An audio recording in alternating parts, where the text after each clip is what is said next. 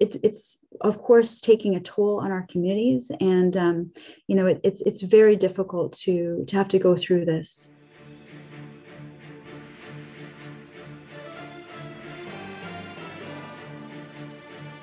And we've been through this before with Quebec City in 2017, and of course the ongoing acts of violence that we've seen against, for example, Muslim women in Alberta. We've seen vandalism, we've seen harassment. It confirms the fact that Islamophobia is endemic among substantial pockets of Canadian society. And the only way to resolve it is to confront the fact that it is now endemic among certain sections of Canadian society, and to stop pretending that it's just random individuals.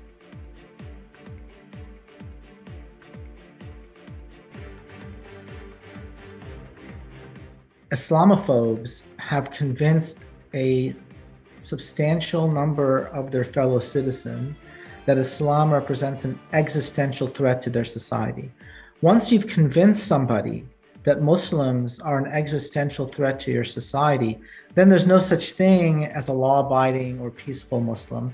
This person represents a direct and immediate threat to your existence, so you are going to kill that person or potentially kill that person, regardless of what the criminal punishment is, because in your brain, you think this person is out to destroy you.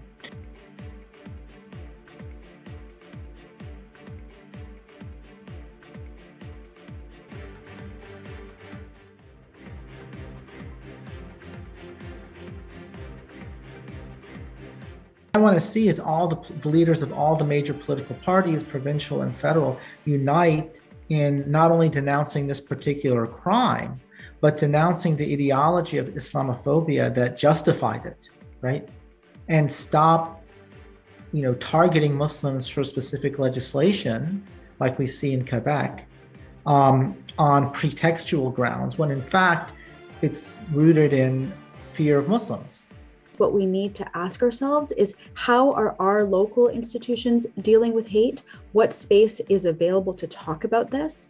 How can we better examine our law enforcement to ensure that they are investigating reports of hatred, and where people are not comfortable reporting to police due to mistrust, due to fear? Is there a way to introduce third-party reporting in our communities to monitor this? As we are dealing with this, it is a time to consider doing what New Zealand did after Christchurch and opening up a public inquiry to examine the rise of hate and the response to hate. How are our public institutions responding to this growing threat?